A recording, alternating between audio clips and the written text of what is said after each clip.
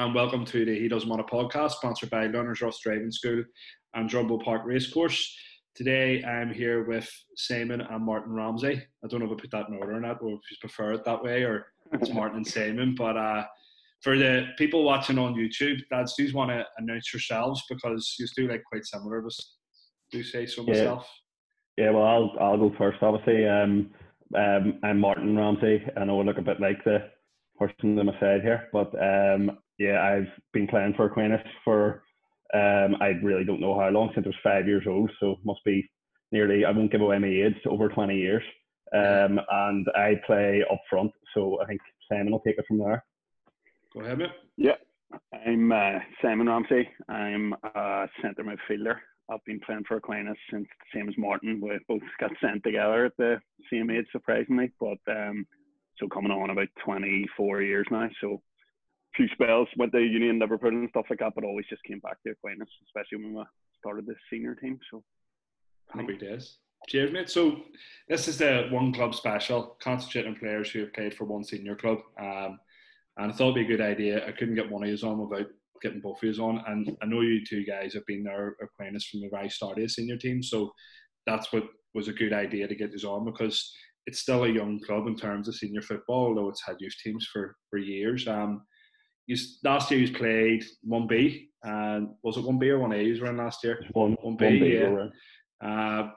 Last year you finished the season, you were chance of promotion before the season finished. How do you think last year went for you, lads?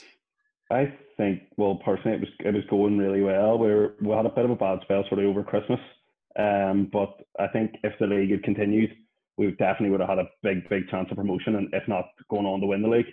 Like, I've heard sort of other people on the podcast, like Marcus Kimlin was talking about his team and saying that they could maybe go and win it, and they were definitely the big competition, but we still sort of had to play them at home and play another. We had more sort of favourable fixtures, so I think definitely we would have been right up there. So it was disappointing, but it was disappointing for all. Now we have 4 teams now, but last year we had 3 teams, and our thirds were going for a treble, and our seconds were in the cup semi-final, and they were going for promotion or winning the league in their league. So it was really disappointing that everything happened when it did. But I suppose everyone has to deal with that, and we'll get on with it next year, and hopefully with all 4 teams going for promotion and winning trophies.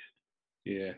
In terms of like last season as well, you said 18th Newtown is a Ballywalter. Yeah, we were main competition. It's your first year in 1B, is that correct? Yeah. Yeah, first year in 1B. We came up to 1C, and we won 1C. So we came up with Bangor Amateurs in the 1B. So that was our first year in 1B. So we're doing really well, and it felt like a bit of a step up, but it was just similar to 1C. The way sort of things go, as you probably know yourself, like 2A is a really difficult league to get out of, and then when you're into 1C, there's sort of teams there that have been hanging about a while and sort of losing numbers, and boys going on to different teams and stuff. And so we did really well to go into that and end up winning the league. And then this year we were nearly going for the same again. But so since we started the senior team, I think it's 2010 we started, so it's been 10 years, and I'm pretty sure it's 9 promotions in 10 years. So we were hoping for 10 and 11 there, but I'm sure we'll see. And if things go away, we'll be into 1A in a couple of seasons, or if not, whatever way the amateur league deal with it now. Yeah. In terms of like last season as well, Simon, did you notice a difference last year in step up? Have you been noticing a step up? And then now, if the season is to be finished and we go again, because you're no longer a surprise package just coming up in the league, do you think there's going to be a target in your back? Yeah, well, I'm probably not the best person to ask that, because I was coming back from injury, so I wasn't playing much. But most of the matches I was watching, I didn't really see a difference in standards. As Martin said as well about 2A, I think is just the toughest league to get out of. Yeah. And I was looking at the table, even yourselves and stuff like that. I think Willowbank won every game. Correct me if I'm wrong. I think they were 12 out of 12 or something. So I think it goes down to as if getting out of that league and then all those competitive matches every week and then into 1C. And it was obviously harder, better standard. You're playing in better grounds, things like that, people with better facilities and more organised maybe. But the quality in 2A was very similar to 1C. And with 1B, the matches I was up at last year, and especially I was playing one match in Lauren Tech in the Cup, the standard is a lot better, I think, than 2C or than 1C. But I think, as you said, a target on our back. Like, I think the way it should have been sorted, we should have been in 1A, sort of hoping for mid-table or hoping for this, but we just have to go again and try and win the league, and that's the same for seconds and thirds now. So yeah, it's true. Actually, like Martin, see, in terms of your now that you were hoping for promotion, then Simon said there you would have been aiming for mid-table 1A just to kind of keep yourselves away from relegation zone. Now you have to go back to being a winning team again and trying to win every game to get promotion, and it's a change of mentality, because if the amateur league was to turn around tomorrow and say, oh, you're now actually playing next season in 1A, then everything you've kind of working towards in pre-season has to change as well, do you think? Well, not for the first time. I think I'm going to disagree with Simon there. I think if we went into 1A, I think promotion would be our aim again. Yeah. I think we're a good enough team. We have the best squad that we've had in years, and we've got players joining us in the summer here already. Some really, really good players, and the competition for places is unbelievable at the minute. So I think if we were going into 1A, we'd be pushing for a top 4 round promotion, just as we always do. Like, I think if you come in, we would be coming in, as you said before, about coming in as a surprise package. I think we would be coming in as a surprise package in 1A, because teams don't really know what we're at. We haven't had really many big cup runs, so we haven't really played against many of the teams around 1A. But it would be good to go in any sort of friendlies. We've played with teams like Rosario and stuff. I think it's sort of even enough, or if not better, and we can sort of push on. So if we went into 1A, I think we'd be aiming, and I think all our management would be aiming for as high up the league as we can. It definitely wouldn't be a relegation or mid-table for me. In terms of, obviously he's disagreed there since so he's at different expectations. In terms of your cup runs, he must have got prepped. Mark was saying there that you haven't had much success in the cups in terms of you haven't had big runs. Is that something you want to change as well, or is promotion just always been the main aim for you every year? Well, promotion's always the main aim. Like, the cups are obviously important as well, and it was a good run, especially with the thirds were in a cup final, seconds were in a cup semi-final. Yeah. Obviously, first team did brilliant in the Irish Cup and stuff like that, but league's always priority, and that's made very clear from everything. It's not as if we play weekend teams in the cup or anything like that, but league, the bread and butter, is always the most important. Right, okay. And next season, Martin said as well, Simon, you've brought in extra players, so you spent a lot of time out injured last year. Are you starting to worry about your place? Yeah, well, I was already worrying about that last year. I was playing mainly sort of seconds last year, so no, the more the merrier. I'm a proper clubman, so if we're getting good quality players to join us, which is evident last year, obviously, in 1C, or the year before in 1C and 1B this year, like, just the improvements in the standard just raises. So if you're sitting watching that injured, as someone that loves the club, without sounding too embarrassing, you're loving it. You're seeing players come in, even in your position, and raising the game basically, and we're just not out of place at any level we're playing at, even in the Irish Cup this year, as I said. Yeah, and Martin, I'm assuming you're the club's record goal scorer, as are you, over the 10-year period you've been there? Is the club's record goal scorer worried about his position as well, is he? I don't know about. I think senior record goal scorer. I think Ben Leonard would probably be all time. He counted goals in training and under 9, under 8 and stuff. So I think he'd be a few ahead of me. But definitely am. Like, we have some players that are coming through at the minute from the seconds, and we had boys coming back from university and all last year. Last year we had Tom Maguire come in, who's brilliant, like absolute lightning and just a great finisher. And this year, Joe McGrogan, who played seconds last year, and the year before, who's, I think in the last 2 years, he must have scored 80 goals. I think he got 40 goals both years in the seconds. So Joe will be right up there. And we've got Mark McCourt, we've got Ben, we've got, like, the list can go on and on. Like, there's some great forward players. So yeah, I'm first team captain, top goal scorer, and I'm definitely worried about my place. So that shows how good we're coming on. Like, so you showed there's a good mixer as well. You have like some Mark, who's a lot of experience. Ben, who's been a clubman for years. Like, I remember coming up against Ben when he was under 16, and he looked like he was 23.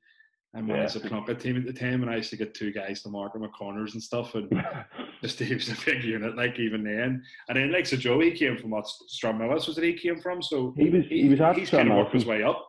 So he has. Joe. We were during lockdown. Me and Joe were doing a bit of sort of one-to-one sessions with a boy Darren Donnelly, who's a coach. He's a coach at Newhill, and we were doing sort of stuff with that, and even doing that with him. I was just really impressed with the improvement the last few years. So I credit to all our coaches and credit to Joe himself for working as hard as he can. He's still only really young. So I'm really hopeful for him this year and the next few years. Big time. So when what we'll do now? Yeah, definitely. What we'll do is we'll go back to the very start. So you boys started your youth career at Aquinas, you said, when you were, 5-6 years of age. So what was your youth teams like when you were younger? Were you successful or were you also rants? Well, I'll let you go, Simon, first. Right. Well, we're always sort of in the early men. We're always coming like third, fourth. It was sort of ourselves and Rosario sort of battling out. So that's where that rivalry came from and stuff like that. But underage, like proper underage, Glentoran were in our league and St Andrews and stuff like that. And Glentoran especially, you were playing one Glentoran team one week and then the next week they had all the best players in the league. So it was like a league select. But we always held ourselves in good stead with all those teams. We never were embarrassed or anything like that. We were always thereabouts and a few good cup runs and stuff like that. But and I think we didn't win. We definitely didn't win anything. I don't know why I was going to say I don't think we won anything. We didn't win anything. We weren't in contention really. A couple of leagues we were close, but a few very good players like Paddy McCauley, who plays in the senior team. Obviously, myself and Martin were in the team, and then a few ones that have went on and played senior football, and a few ones that we've sort of lost, going to Dublin, going to London, the likes, all that sort of stuff. Yeah. Is that where you found your love for the club, up going up through the youth groups and then taking trips away and stuff, and you start to really get an affiliation for a club at a young age? Yeah, we were really lucky to get away. We went to Blackpool, sort of under, I think it might have been under 10, so it was like a mixture. We had a few boys from the older team, so we had a few boys join us there, so we had a pretty good team. I think we got to the plate final and we got beat. I have a funny story about that actually, that we played Plunkett out there, and so we were under 10 and we beat Plunkett 1-0, and me and Simon were going to St Mary's the next year, and I knew a few of the boys from Plunkett, and I was like buzzing to go into St Mary's and be like, sure, we beat you in the Plunkett, we beat you in the semi-final plate. And one of the boys who plays for Plunkett, I won't name him here to embarrass him too much, he said to me that they were hungover. He said to me they were all drinking the night before under 10. So I don't know what the fact was going on. I played for Plunkett when I was a kid. I started drinking when I was 8, so don't worry about it. Well, they said they were all out at some disco, so that was mine ruined. But yeah, so we went to Blackpool, and then we ended up going to Barcelona as well, the underage team. I won't name any more trips because we already get enough grief for being a posh club, like, so I won't say anything. We didn't end up in Saint-Tropez or Portavenus or anything, but Blackburn was very lower class for yourselves, there, so it was. Yeah, we had to get chauffeurs and stuff around there, a bit of security, like, but no, it was all right. It was good. We were lucky to get away to stuff like that, and I think some of the teams now still get trips away, to like Premier League and stuff. Hugh McKillop and sort of like Dennis Kelly and all the boys who sort of do underage stuff are brilliant with organising, and the kids get everything they ask for, really. So it's great setup. It's great to see it still happening, still going on, and still the same faces knocking about coaching and giving up their time. It's the most important thing, really. Yeah, it's a big club, and in terms of your setup, it's been there for years as well. Like, and it's always been one of the successful clubs. Simon, you were saying earlier, you never really got close to winning something. You're always sort of thereabouts. But at any point, did either of you have your head turned? Maybe want to go to a bigger club, or maybe win trophies somewhere else? Because a wee birdie told me that one of you actually was away for a year to Linfield. Am I right? No, well, I saw that tweet there that we, after under 16, at that point we didn't have an under 18 team. So myself and Simon, we were both asked to go to Linfield, but as Simon will get on to, and as when he talks about more matches, he got injured after about 5 minutes in the match. So they ended up taking me and another boy played for us, Chris White. So we were playing against St Mary's, and I think it took 3 St Mary's boys. So it shows how many people Linfield were taking. So they took about 5 of us, so that we didn't have a team, or else it definitely wouldn't have went. So I know my mate Jack dropped me in it there. He still slags me about playing for them, but I didn't play much. I must have played 3 games. I think they were at left wing, and then I got injured playing for the school. Came back, and there was about 7 new strikers, and they were all far better than me. So I just packed it in, and that's how I ended up. We didn't have a senior team there at the time, so I ended up playing for Queen's Grads for a bit. Right, okay. Yeah, that must be about 6 months until we actually got an under-18 team again, and then the senior team was started. Right, okay. So it was only a small sabbatical away from the club then, so it was... Yeah, no, there was no team for me to play for. I think it is. I would have played as a ringer. I was offering my services to Ben's team, try and get a few medals or something, but no, I definitely wouldn't have left otherwise. It was actually Andrew Keenan told me it a few weeks ago, and I was like, "Oh, I have to make sure I remember it." So Andy Keenan. Andy Keenan's one who left. He left when there was a team. He left. He went to the distillery. He was looking tracksuits for anyone. Like, I definitely have to feel about that sort of. Yeah. So once you then went back under 18, then with Simon, you were saying earlier you went away to uni for a while. Was that just a period every couple of years where you were away then? Yeah, well, when I went away to uni initially, it was 2010, I think, and we didn't have a senior team. So the senior team sort of started while I was out there, but I came back at about Christmas in the first year to change course and played for the under-19 team, and it was myself and Martin and then a lot sort of younger ones, and then there wasn't the best of teams and things like that. So we were playing a morning match and then playing a senior match in the afternoon for Queen's Grads, and Queen's Grads have always had like 4 teams, so we were always, I think Martin was 4th, I was 3rd, stuff like that. It was always just not going to training, just turning up and playing for boys that you know and stuff like that, like people that are mates with my sisters and things like that. They just knew us and we played for them for a wee while. But then when I came back, I was coming back from uni and playing for our seconds at the weekend. Stevie Martin was ringing me on a Thursday night and telling me to book flights, so I was coming home at least once a month to play in the BDFL, which was brilliant. Like, so, and then when I came back, obviously the senior team was proper up and running, and with first season back, we got back into the amateur league, or got accepted in the amateur league. Sorry. Yeah. What was that like, Martin, playing it? Did you play BDFL as well? Because BDFL is known as a bit of a tough league, like physically. There's some teams in that league, and these would have been very young. There's some teams in that league who wouldn't take 2K. Lads running past them, like, and a bit of kicking. It was really, really tough. But if you look at the division we were in at the start, and like all the teams that were in the BDFL, I think someone actually put it up last year. Like, when we won 1C, it was like seven out of the, I don't know how many champions there was, all came through the BDFL. So it was like in Willowbank, and then ourselves and other teams like that. Like even like the likes of St Luke's and all were sort of coming through towards the end. But yeah, as I said, like the BDFL, the first year I played, it was really different. Like you were basically, me and Ben standing on the halfway line trying, and you get called offside inside your own half and all. It was mental. Some of the, like, I remember Paul Irvine played for us, great player from New Lodge, absolutely madman. He used to always say before the matches, he's like, lads, I hope you have your concrete shin guards on here, because they just let everything go. But it was great, and we had a good rivalry with Madigan, who have since came into the amateur league and done really well. And we were meant to actually play them a friendly a couple of weeks ago. I think we're one in the range soon. So it'd be good to see all them lads. They're all great lads, and it was awesome them going for the leagues, both sort of or the 3 years that we were in the BDFL. So it was good. It was and there was some really good teams and some good players, but it was just like, we sort of welcomed the senior football for a few boys like in our team. Sort of was you'd never played it, but no, it was great. And I think our thirds were set to win I think it was the second division. So they would have been, I don't know what way it works, if they would have been allowed to go into the first division or whatever it would have been. But our thirds and fourths will be in that league again. So yeah, it's still going well. And it was a great place to sort of learn your trade, so you said. Yeah, definitely.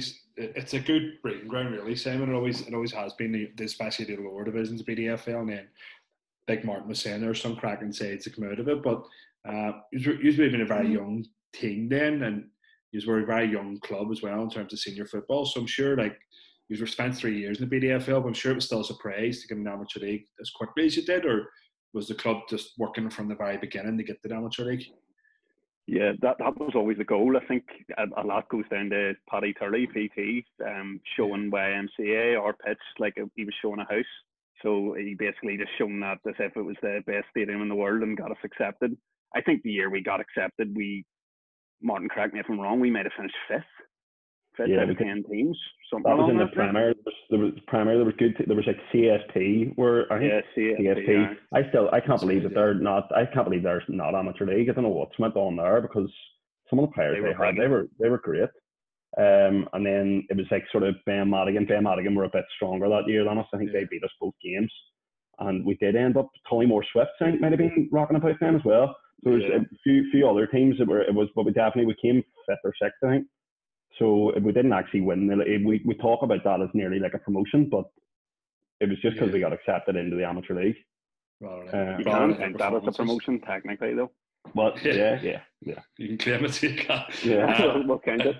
Did you find a difference going from the BDFL Premier to 2C? Because when you look at the success of teams, and like if you judge it like Junior Cup, Junior Shield, the top BDFL teams would always do a lot better than 2C teams. Did you find it a wee bit easier in 2C, or? Yeah, it's definitely easier. Definitely. We won 2C in our first year. So it was ourselves and sort of Finnegy going for the league. But it was a bit of it ended up sort of a bit weird towards the end. We had a game we were meant to play. I think it was Drumbo, and I think Glentoran were in the Irish Cup final. I think a lot of our boys were Glens fans, and we had to just get a point in the last game, and they didn't show up. So it was a bit of a like you don't get that in the amateur league at all. Like really, like I don't think it happens at all anymore. But they just didn't show up for the match, and we got wind, I think, about 45 minutes before kickoff that they weren't coming, and we just had to sort of celebrate on our own. So I actually felt bad for the Finnegy lads that it sounded, because they were really good and they were really pushing, and I know they're in 2A now, and some great lads up there, like their manager Christy Stewart's a great lad, great footballer as well. And like I felt bad for them because they didn't really get a chance. I know they were sort of slagging, being like, and Drumbo were writing stuff on Facebook and all stuff, sort of being like, we would have beat them and all this carry on. So it made it a bit hollow, but we made up for it in other years after that. But yeah, it was to answer your original question, I think it was definitely easier to see them. I was going to say you were more worried about the Finnegy boys. I'm sure it was very hollow seasons, but after winning the league and being confident enough to go out and win the game anyway, and then you get that, and it happens. Oh, you're up. You're looking forward to the match all week, and then you go to the match, and like it's one of the biggest days for the club, and then that happens. Like, but what can you do? It's better than getting beat, I suppose. But it was we played a game between ourselves, didn't we, that day up there? Yeah. But and then I think we called it. I think we called it after 20 minutes because Stevie Martin was ringing everyone to try and get us to the egg. He was already celebrating. He was buzzing the match was off. He's trying to go straight to the bar. His nerves were racked. He was buzzing it was off, so it was good. Good that way.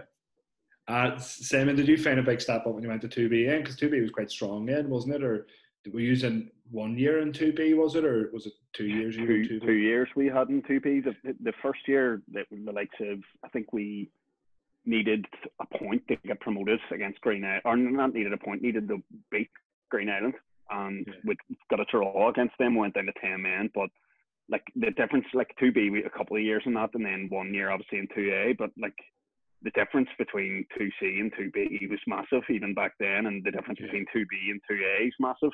But as Martin was saying earlier, the step up to 1C like wasn't as big as it was, so we were thinking each time we were going up the leagues it was going to get harder and harder, but our team's just always sort of improved, and just being able to gauge that step up and just sort of know exactly what we're doing. And we're obviously very well drilled with all the management teams, and that's first, seconds and thirds as well, and soon to be fourth with Luke taking over, so the future's bright, definitely. In terms of like first year in 2B, Martin, obviously it was a step up, but did you actually get promoted from, correct me if I'm wrong, did you finish third and somebody pulled out this second year when you actually get promoted? It wasn't that. It was we got wind that they were putting 3 teams up. Right. So we went to watch a game. I think it might have been Bangor Rangers against Lower Shankill, and we needed Lower Shankill to beat Bangor Rangers, or beat them. And Lower Shankill got a man sent off, and then this boy scored this wonder goal from the halfway line with about 5 minutes to go. I'm pretty sure I was closest person to him. I was ready to jump on his back celebrating. But so we had heard from boys in the amateur league that 3 were definitely going up. But there was a load of people. This match was like the last game in 2B, so was a load of people up on the sideline. I remember there was like a few other managers from other clubs, and they were saying it's only 2 going up. I don't know why you're jumping about celebrating, but we had heard that it was 3. So we were actually quite lucky to get through. The first year in 2B, we dropped stupid points towards the end of the season after starting like a house on fire. We normally do that. We do start very well, and we got through a stage where we were finding it really hard to win away from home and win on grass. That's what people used to say about us, that we couldn't actually win on grass. We were just like a really good football team, because that's the way sort of all our managers. John obviously had us playing like some great football, like, and we were always known as the boys who couldn't win on grass until basically 2A, and then we went on a big run, as you know yourself when we played you. We went on a run where I think we nearly won every away game until the last game of the season, which was the most important one. The important one. Right, I didn't actually realise that was you'd won every away game until that point, because I think it would be close to. I don't know. I don't quote me on it, but I think it was definitely we beat yourselves. I remember at DC, and then we beat who else? We beat Plunkett. We feel like some massive results along that way, and then we lost yourselves at home, and then we lost to Finnegy at home, and we lost some sort of silly home games. We've lost to Plunkett at home, and John McCormick will still bring up that a few of us boys are away on a stag do. So he still, anytime we go on holiday now, he still says this. He says don't be going on stags, and don't be leaving that. And he's probably just right, because that would have won us it if we were there. But it was actually one of the boys. It was a Plunkett style stag, so Plunkett were missing some players as well. But and we ended up losing that game 2-1. But the end of the thing was Tullycarnet away, and we needed a point, and they beat us 2-1 up there, which is obviously like it was such a tough place to go. But we got our revenge. 1C, that's where we ended up actually winning the league. So it's good that way. But yeah, as you said about 2B, it was a sort of promotion by default by going up to third. But I think it was just, we sort of knew that it would happen, and we got lucky eventually. But we've sort of shown our worth now since we're an intermediate club. I think we've pushed on and just made a big name for ourselves at the minute. Like, so. In terms of my my personal sort of thoughts of yourselves when you come into 2A, I went up and watched this. I think it may have been your first or second game of the season against Woodville.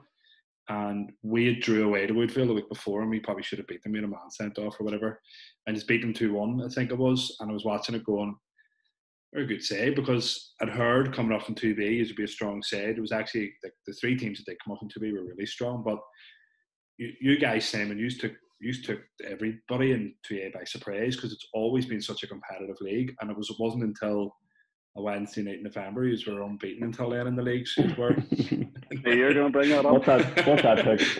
What's that 22 minutes into the podcast?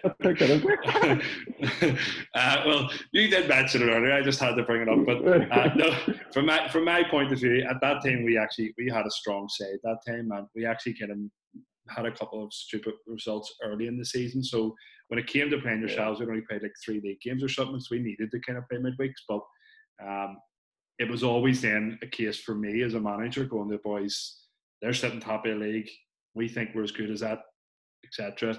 Go out and kind of show them. But even then, we did beat you that night, but there was factors in that defeat as well. So there was a goalkeeper error. Like the referee? I can't remember what the referee did wrong. I think he was brilliant. I don't remember. You're sending them a Christmas card every year since then. I can't even remember what happened. I remember Mackers made a mistake for one of our goals. I actually remember, I'll never forget, was it Paddy Lowe scored a wonder goal at cracker. Game. Yeah. But so on that, Mackers made a mistake in that game, but see the games before, there was penalty saves and saves he was putting off. Yeah, no, he was a cracking keeper. Keeping us in games. I think it was, I can't remember if it was Woodville or one away game where he pulled off a penalty save. Lower Shankel. Ballysillen as well. There was one we were 1-0 down to Ballysillen. I think that might have been early on, maybe the second game or something. And he saved a penalty to stop it from going 2-0. And we ended up winning that game 5-1.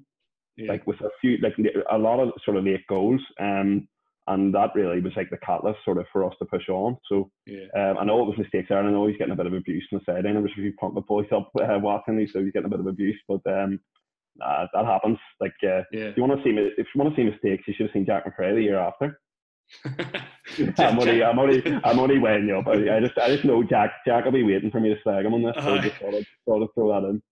Yeah, but you actually, when you come up and beat DC, is fully deserved to win that day as well. Like, and then, like I said, just come up with a surprise package, but then it wasn't because you were new to people that you defeated teams. I personally thought in my time, and I've been around 2A a long time, yourselves coming up through 2A are probably the best organised team I've came across.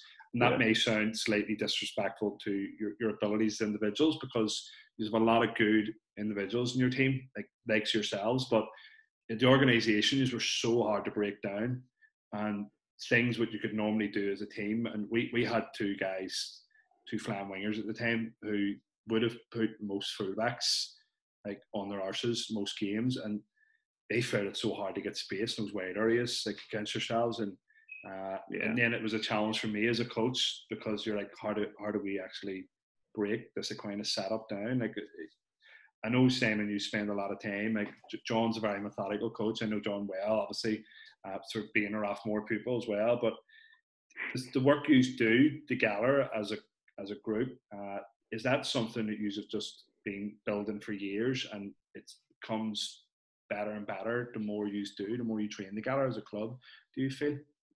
Yeah, well, exactly like that, as you said, about just being organised and just well drilled. Like, everything, the minute John came in, all the stuff in training, just straight away, just everything changed. People were learning new things. People were organised better. And every match we played, no matter what, it was just always so professional. Like, I know it sounds silly even saying this about amateur league, but he made us always come at a certain time. We were there an hour and a half before kickoff. I know that annoys some boys, and then we were always told to wear our tracksuits, always look the exact same, all this stuff. So people were coming up to Rathmore, looking at the size of the pitch, looking at all these boys in their tracksuits ready to go and stuff like that, especially when we first came into the amateur league, and just they were beat before the match started. And everything we did in training is just sort of passages of play and stuff like that. It's all for the matches, and everything we do these passing drills, which I could probably do them asleep at this stage. You've done them so much, taking on the back foot and everything like that and stuff. Well, taking on the back foot's his favourite quote. He'll love me mentioning that. Like, that sort of autobiography will be called, I'd say. But no, John, and that just goes through even to all the other coaches, like John McCauley and Dibbles in the second, stuff like that. Like, every training's just so you arrive and everything's set up for you, ready to go. It's just so good, so well organised, and everything that happens in training is obviously reflected on the pitch over the last few years. Yeah, I just echo that. Like, the professionalism, it's like, it's ridiculous. Like, I don't think there's many amateur league clubs that are getting as good a training session as us as well. Like, not that he just has us organised and he has us saying, I don't give him praise often, so this is a unique thing. But really, like, the training we have, I doubt there'll be many teams in the amateur league that get better than us. And even when and it's got to the point where even if John's not there, which is very rare, like John, it has to be something serious for John to miss a training or miss a Saturday. And if Devils is taking it, or John McCauley's taking it, or even Noel's taking it, like, they've all just sort of improved as coaches just under him nearly. So it's all the same, and the seconds play the same way. And then Connor Cummins, who manages the thirds, and Luke Kelly manages the fourths now. It's all sort of the same system, and John's sort of trying to get that in the youth team and stuff. So when people are moving in between teams, which happens every week with injuries and things like that, they come up, if someone's doing right wing back for the seconds and comes up and does right wing back for us, it's the same. You're asked the same, you're expected the same. It's just it's really, really good. And the difference since Jones came in, like, we used to have, I remember cracking up, Simon would be the same. Like, we used to have training on a Wednesday night, and United were playing in the Champions League. You know, that's a bit of a rarity these days, but they were playing in the Champions League in a quarter final or whatever. And there was 5 of us at training, and you look around and it was like me, Simon, PT, Matt Galway, Davy Cummings, like 5 boys who are going to start if they don't go to training or not. But it was the boys who are just sitting in the house watching the football and just not really caring about it. And then it comes to a Saturday, and you're not going to be able to match teams like that. So it is. We always say, like, it's nearly harder to tell your manager in work that you're going to be away for a weekend or miss a training session than it is to tell John. That's exactly the way I wanted if I was a manager. Like, just you want people to be scared to tell you they're going away, or think twice if they're booking a weekend away. Yeah. Like, I know now. Like, I went on holiday last year, and my missus would crack up about this, but she booked Sunday to Wednesday just to make sure I at least can get the one train on Saturday. I know some people will be like, that's embarrassing. But, you know what I mean? I want to play on I'm a Saturday. exactly the same. Yeah. My wife knows Shane Knightley, so she does. It's exactly the same. Yeah. But it's like you said, like there's times at the start where it was only about 5 years of training, but you start to bring up professionalism in, and then you start to make players accountable. And then the more success you come, there's a couple of factors which I think can contribute to your team being successful. I think the main thing is boys committing to training sessions and committing to the club. And if you do that, it kind of comes hand in hand. But if your team is successful, then you're going to get more players coming. And then the fact that you guys, I think what's been a great thing for Aquinas as a club in general is you're creating more senior teams. But there's obviously a connection between the senior and the youth team, which means you're getting boys coming through the youth team into the seniors. And then that professionalism just feeds the whole way down. And then one of the guys I was talking to recently said he's had 60, 70 at training. Is that right, Simon? Is that much players? Yeah, there's some, and that's not even like, that's what I was saying, thinking about that earlier on. It's just crazy that those numbers coming up the training. That's even without the thirds and fourths. There's like 20 boys for each team competing for places and stuff like that, and people being let down every weekend, and good players missing out in the third team, and it'll be the same with the fourths. And I'm not too sure about the over 35s. I think they may struggle to get a team, but we'll see what happens in that sort of front. I won't be surprised if I get asked to play as a ringer for them. But you make it away with it. You grow a bit of a beard, right? And you're saying like the numbers are scary, but then do you feel that then what comes with that then is because, but this being like a podcast which mainly focuses on like intermediate and junior clubs, some clubs find it really difficult to get players to train twice a week. I know my club, like something we've always found difficult is getting that mentality where you have to train twice a week, but you find it easier when there is more competition, there's more players there that you can't miss a training session. You just don't want to miss a training, because if you miss a training you won't be there on Saturday. But one of the things that I don't understand, like there's some days you're not up for it or whatever, you've had a heavy weekend, and on Tuesday you're still feeling a bit rough or whatever, but I love football training and always have, and Tuesday, Thursday, that's just set in stone. They're the trainings I go to, that's when I train. I'm not mad for the gym, I'm not mad for running and stuff like that. That's my exercise every week. So you're going Tuesday, Thursday religiously, no matter what. And especially if a team, as you said, doing well and stuff like that, and there's competition for places, if you don't turn up to your training, it's just more excuses that a manager can give you why you're not starting or why you're not picked for the weekend. So there's no point creating those excuses. It's only brought on yourself, and it's only 2 hours or an hour and a half with your mates twice a week. So in terms of then, Martin, your club, like you said, you brought in new players this year, etc., and bringing in new players, is it easy to think for them to come into a club and because they see the professional standards you set, just to buy into it straight away?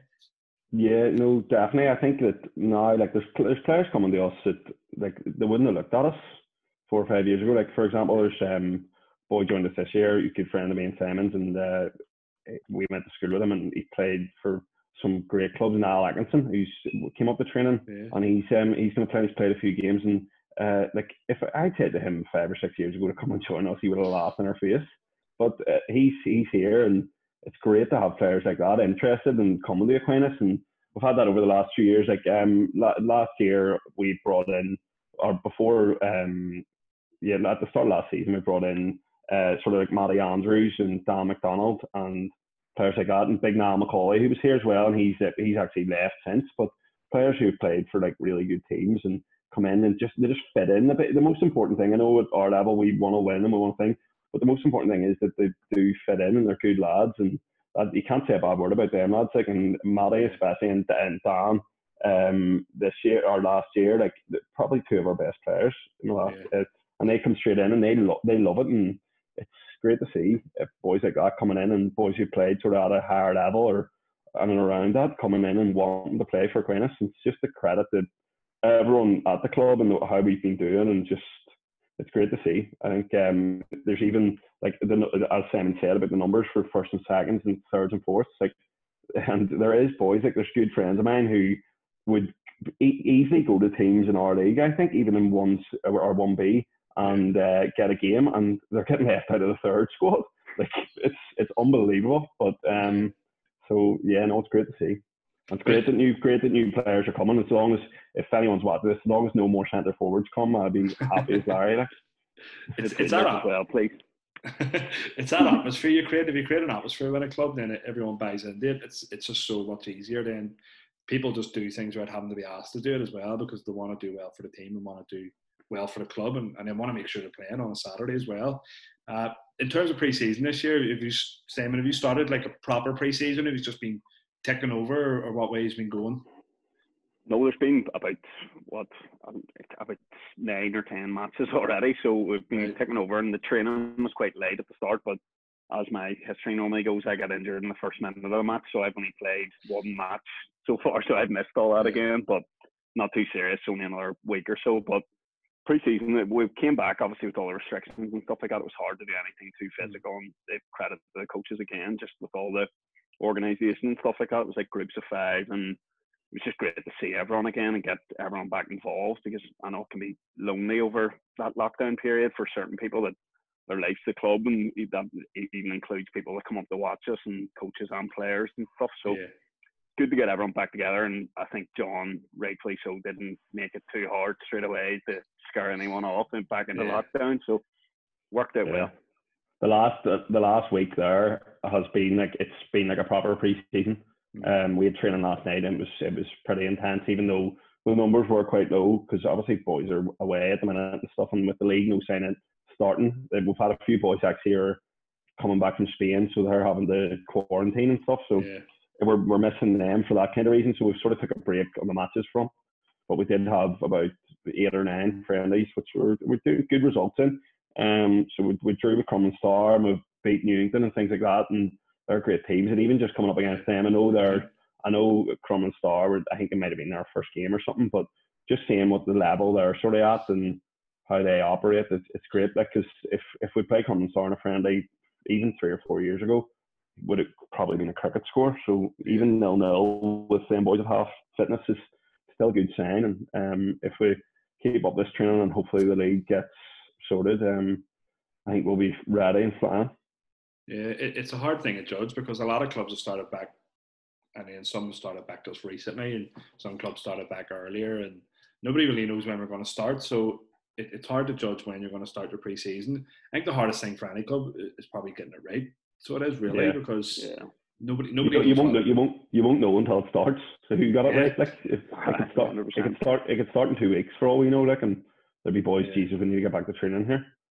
And then clubs are talking about, or people are talking within clubs about potential burnout if you do too much, and your season has to go on longer. But once again, we're not going to have a clue. But yourselves, you're notorious at starting well, so probably get that bit right, and then it's just making sure you just finish the season strongly as well. I think another point on that is, like, even if the season isn't starting, like, obviously you're taking it late and stuff, but all the boys in our club, the mental health's obviously really important, especially with young men. Like, we if we need to be out of the house doing something, and I know, like, it was good that we sort of organised at the start when we couldn't train together. We were doing sort of 5K runs and marathons and things like that. But I know if we weren't doing that, I probably would have just sat in the house and done nothing. Yeah. And you're driving yourself mad. So it is good to get everyone sort of back and together. And I know John was giving me grief last night about talking too much in training, but I'm actually just happy to see my mates again. It's good. It's good to get out of the house and actually talk to someone else who isn't a 4-year-old or my missus. Yeah. No, I found that as well. Like, we started back small groups, like groups of 5 and 6. I think at one stage during June you were allowed that. And we started doing like AM sessions and PM sessions. We were getting more numbers to our training sessions. Like we were doing like 2 PM sessions and 1 AM. And if we had a set boys pre-season starting today, we would have had about 12 there. But we were getting full numbers, like we were within the restrictions, like, and all these different sessions that we were putting on, like 3 a day, because people just wanted to get out of the house. Like you said, Martin, mental health, it's a massive thing. And even people who think they're completely okay then come out of their bubble of their life and they're stuck in lockdown, and then things become a lot more difficult. And it was for us personally important to get back, and you can see then it's the same as yourselves. Like, and you said seeing your mates, Martin, it's sometimes just being able to spend time with your mates is what it's all about, really. And that's why we play football, really, on Saturday, isn't it? Yeah, definitely. 100%. Yeah. Lads, I'm going to ask you a couple of questions about players you've played with in your career. So you can name each other if you want, but who's the best player? Me, anyway. Who's the best player you've ever played with at Aquinas? I'll go first here. At Aquinas, I'd probably have a toss-up. It's tough because you sort of go back to the older days where boys were playing, but I always say it. You probably know from school. You know David Cummings. When DC, big player. Yeah, when we were coming through, sort of like the BDFL and all that. Like he was unbelievable. He could have played anywhere. Could have played for anyone. And it was just, I've never seen anyone at that level sort of grab a game by the scruff of the neck. If we were getting beat, he wasn't captain or anything, but he was just such a leader just on the pitch. He just bring boys with him. And it would be a toss-up probably between him and Paddy Turley, who's our captain, who's again just another leader, like the best header of the ball you'll ever see. Like just wins everything in both boxes. Like I think he told me the other night he's 37 or 38 now. He could still do a job even higher up than us still. Yeah.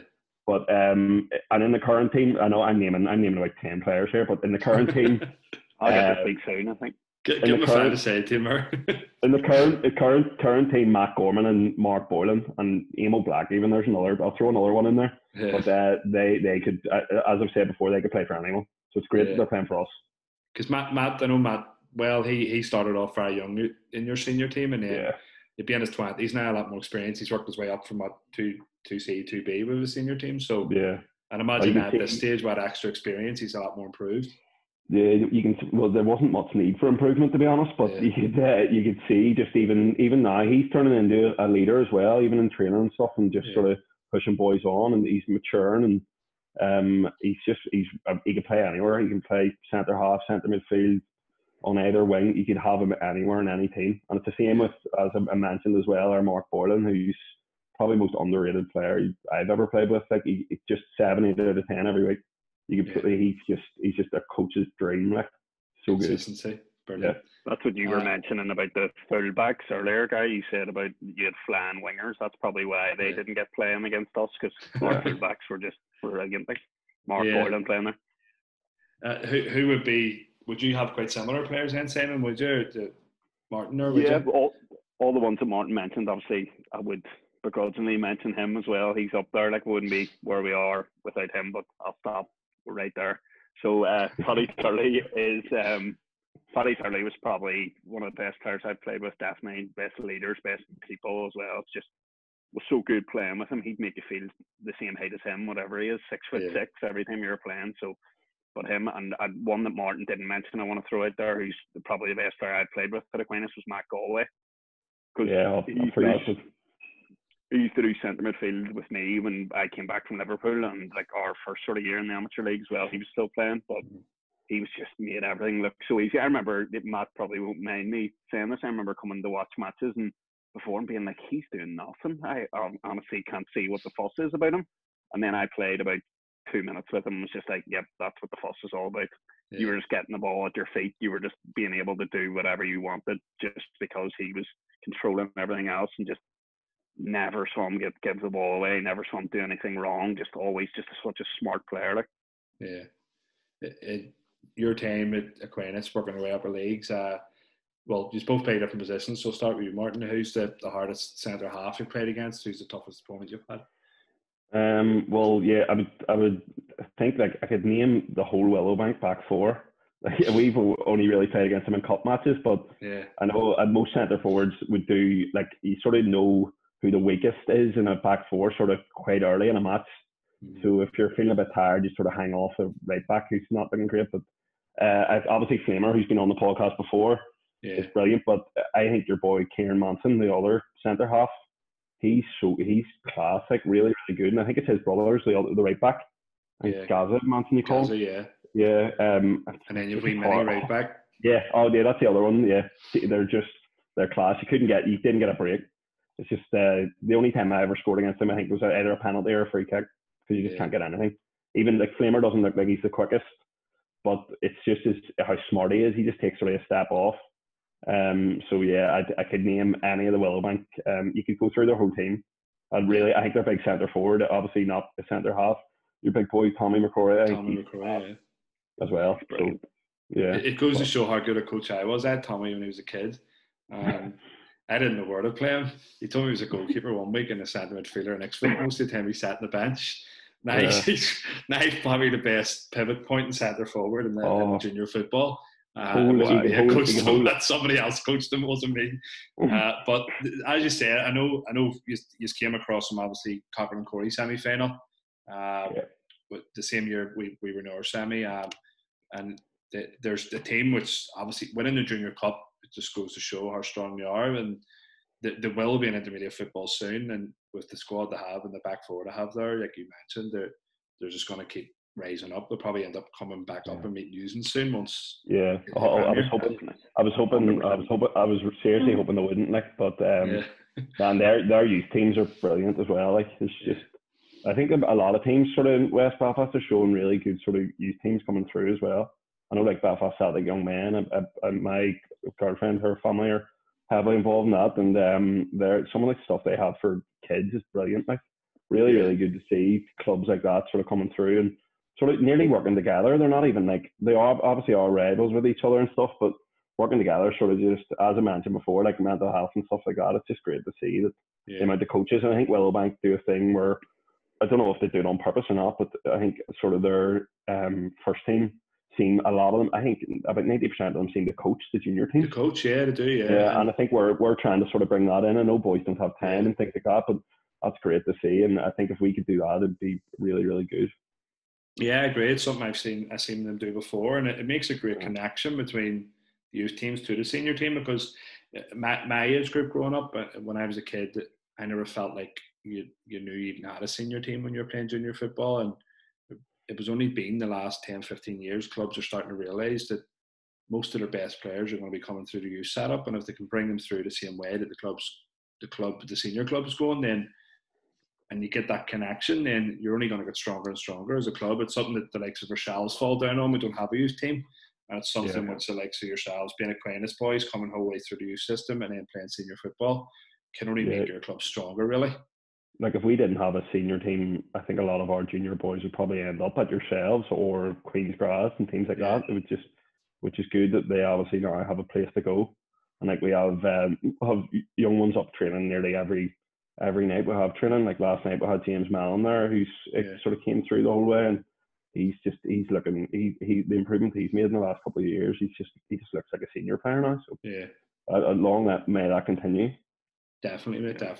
Simon, it's easy to create a disconnect as well with the youth, and it's easy to focus on senior, but with our club as well, it's just sort of, the focus is what we've always been, a junior club, so the focus was on that, and then the senior team has arrived, and it's easy to become just separate entities, but we're working very hard, and it's obviously evident, as Martin said, people like James E. Mellon all coming through now, and James Crossy even came through last year too, stuff like that. It's just great to see the connections improving and getting there, even for such a young senior club. It's good to see as well, but when the players get the under 18, that they're not just thinking of going to other clubs straight away. They're thinking about going to Aquinas first of all. And then if it doesn't work out in the Aquinas senior, then they can go somewhere else. Yourself, Simon, who would be the best centre midfielders you came across in your team? Well, that Tuesday night you're on about in Rathmore in December, I got the run around from someone I couldn't even tell you his name, so I'll be him. Will include, you'll probably know. But as Martin said about like the teams like Willowbank, and I'd mentioned teams like Plunkett as well, where you just had great battles. But one that I'd want to mention from 2A, one of the best players that I played with is Chrissy Stewart. Martin mentioned earlier in the podcast. I remember, I'm not sure what age Chrissy is, but he's much older than me. About 44 or something, I made, so it's... He's different level. He gave me... I remember I was getting, like, people were screaming at me in the pitch, and I was just looking, being like, you try and mark him? I can't get near him. Anyone try and mark him? It's just, he was brilliant. And another one from 2A as well was the Tully Carnett centre midfielder. I think he's Gallagher or something, Jimmy Gallagher's brother, maybe, from Linfield, or a relative anyway. And he was brilliant. Really, really good. Like, so hard to get the ball off, and he was just one of them ones just in your ear the whole time. And normally I don't pay attention, but if the match isn't going well for you, it's just tough not to. So I'd say him and Chrissy, probably the two I've played against. Chrissy used to drive me insane because it looks so easy when you're watching and you're saying you're getting shouted at in the pitch, but he does this thing from throw-ins. He just drops off really quickly, and he always gets out 3 or 4 yards. Corners as well. Going down players. Corners. how did he get the 3 or 4 yards? He's going to do every time, but he still gets that 3 or 4 yards. And it's even in open play as well. He just does a sweet drop with his shoulder and drops off. No, he's a very good player, and he's still doing it for finicky, unfortunately. So he is for us. Simon was saying about like the centre midfield. I don't even know what position he plays. He's just he can play either wing as well. He was on the wing. Doesn't run much in either wing, but he can play there. You know, class. Really good. I was following him everywhere. I was doing 10 positions like that day I was playing against him anyway. So he's a great lad as well. Like sounds like Chris, he played higher up in the amateur league as well. Did you find that yourself, Simon, playing against him? It was a good learning experience for yourself, being a young player coming up through the leagues and then coming up against somebody who's just that wee bit more nice against you. You start to learn a wee bit more as a player. Absolutely. It's just sort of, even the talking and stuff on the pitch, I know people go on about that all the time, and coaches are big advocates for that. Like, we're so quiet today, we're this and that. But, like, we were quite quiet when we first came into the amateur league, and teams were just sort of out-talking us and maybe outsmarting us in some very rare occasions, obviously, because of the success we've had. But it definitely does come into it, and especially playing your likes of Chrissy and that fella Gallagher from Tully Cornet, and even your boy for you that day was a wee bit older than me as well, and he was just sort of outsmart you, and you learn straight away. Like, the next match you were playing after that, four match we got beat. I think we won maybe 5-6 in a row, stuff like that. You just go on a momentum. You just think to yourself, that's not happening to me again today. And it didn't really happen that much, like going up through the leagues, especially even though the Belfast district was obviously a great league, but going into the amateur league, you weren't really getting the run around. So the first time you're getting that from somebody, and somebody's in your ear and they're older and teaching you a lesson, hopefully I can do that to a few youngsters in the next few years. So I'll hit that level. I'm trying to think of a guy who would have been playing centre midfield for us that night, if I remember correctly, with Philly McFall, who left-footed, beautiful teeth, her slick back, would have dropped back a lot, and then on his left foot. And then Niall Peoples just was playing for us at the time. He was I know Niall Peoples. He was good. I think it was your other fella, because left footer just gave me the run around that. Yeah, he's playing for over 35s now, Philly, because he actually had to stop playing for us because he lives in Downpatrick. So it's a bit too much to get back and forth for training. He's playing over 35s, and I watched him on Sunday and was going to him, I just make training him even one night a week just to compare, because he could still do it, so he can, and then he still has. He's still fit, and he's still got a good left peg as well. You've had a lot of good times at Aquinas. I'll start with you, Martin. What's been your best and worst moments at the club? Well, the best would be winning 1C on it was the second half game of the season, where we went to Tully Cornet, and it was the same sort of scenario again. It was like deja vu. And we went up, we were sort of competing for 1C with Bangor Amateurs, and I think, I'm not sad. I was getting in the car and going to all Bangor Amateur games during the week and stuff, and hoping for them to drop points, and they just kept on winning. They had a really good centre forward and a few good players. I think they've lost. I was speaking to their manager this year when we played them. I think they've lost a few players, but they seem like some of the Bangor clubs they seem to sort of change players quite a lot. But they were going really well. So when we went up there, and we ended up winning 2-1. It was in the end. We were 2-0 up. I scored a penalty, but it was absolutely. I don't like hitting penalties anyway. I know boys in our team, Darryl Halloran plays for the second, says 90% of my goals are penalties, but I've never been more nervous hitting a penalty in my life. I think I was speaking to Noel recently, and I think he said it without him saying it. Noel McKee said to me that I think it scuffed it a wee bit, but the keeper went the wrong way anyway. So no, it was good to get over the line, and finally big PT, and it's one of his last games, made an absolute howler at the end to make it interesting, as you normally do for Aquinas. Like, we never do anything easy, but no, that was probably the best. And the worst would be on the exact same pitch, just in 2A, just when we needed a point. And I don't think we've ever played in front of more people. Like, it was just everyone sort of in Moat Park, just around that pitch, and that was devastating. Needing a point, and after such a good run, and as I said, mentioned earlier about all the away wins and all the wins in a row and the momentum we had, like, we were very confident that we were going to at least get a point there. But fair play to Tully Cornet, they were good, and the league doesn't lie at the end, so they ended up winning it. But we got our revenge the year after. They're very experienced side. I think once by the time he's got the 1C, a couple of our players their whole aim was to even get into 1C, and then we were talking earlier about Nouse and boys just knowing their way around a football pitch. I found that with Tully Carnet, they were a very smart football team, so they were, and just very hard to break down at times as well. Simon, yourself, best and worst moments would be similar, or is there any difference? The worst one's definitely similar, but I just add to that I did.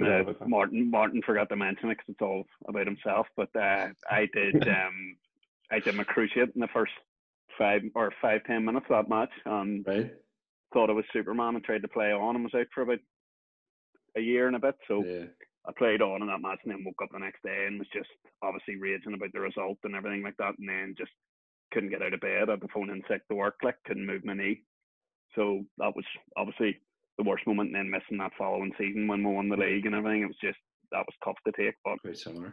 Apart from that, there hasn't been obviously my chocolate knees are probably the worst thing. So it's nothing to do with the actual club itself. But best one would be that promotion from 2A, like, because as we've mentioned throughout this, all those away wins. There's one we beat Woodville 1-0 away, and there was as Martin said, like the Tully Carnet match, there was loads of people all watching, but there was loads of people all watching that day, and it just felt like proper heated match. And they scored an own goal, and there was no football played. It was just a kicking match basically, and it was the first time I probably walked off the pitch and been like, a team tried to bully us, and we just didn't let them, and we just walked all over them, and just were able to do that. And it just showed that how far we came, and that was just great. I've never been happier leaving a football pitch, I think. So probably that promotion, and then especially that Woodville match I would go for. Mate, you played a whole game with a torn cruciate. I've torn my cruciate and I lay about the ground crying. So I would have done it. That's right. That's blue and black there. So it's.